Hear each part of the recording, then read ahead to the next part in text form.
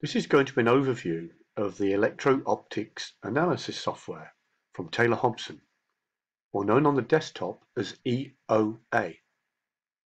At the top is the version number, which is very important to let us know if you have any questions what version you're using.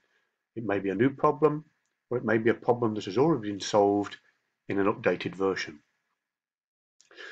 The top left-hand icon is the home page. At anywhere in the software, by pressing this icon, you will return to this home page. These are global settings.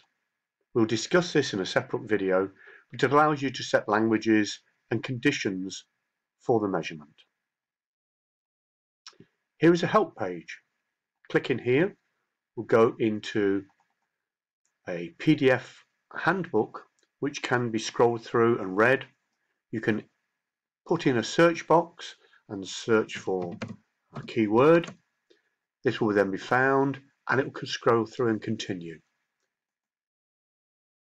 The icons themselves represent the measurement types which are going to be analysed from data input from either the Taylor Hobson Ultra Autocollimator, the Taylor Hobson Talivel 6 or a keyboard.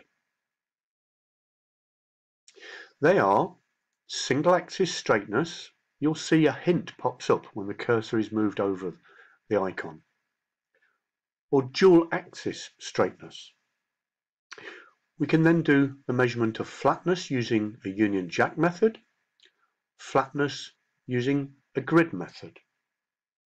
There's additional analysis methods for polygons, enhanced polygons, polygons using what is known as the Pilgrim step method, 2 steps forward, 1 step back, and measurement of polygons when tilted at 90 degrees. Further analysis of results from the straightness can be taken either to calculate the squareness of two measurements, one measurement horizontal, the second one vertical using a 90-degree optical square, or the relationship of two straightness measurements for parallelism, and this will give you the effective difference in slope. On the right, we can measure twist. This is a combination of measurement with an autocollimator and a Talivel to measure the straightness and twist of two parallel surfaces. The last one is what's called integrated straightness.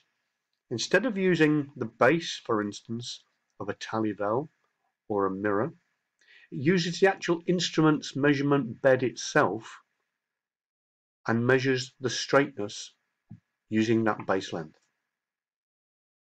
At the bottom, you can recall previous results to see them at any future date. The final option is to close the program.